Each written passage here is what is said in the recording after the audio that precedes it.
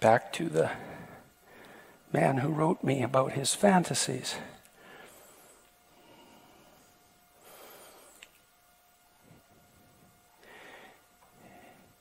The parts of his brain that are bringing mind, psyche, that are bringing those memories of being humiliated back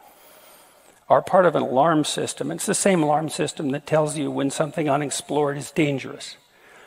And if you're in a social situation, and the consequence of being in this situation is that you're being humiliated and undermined, then obviously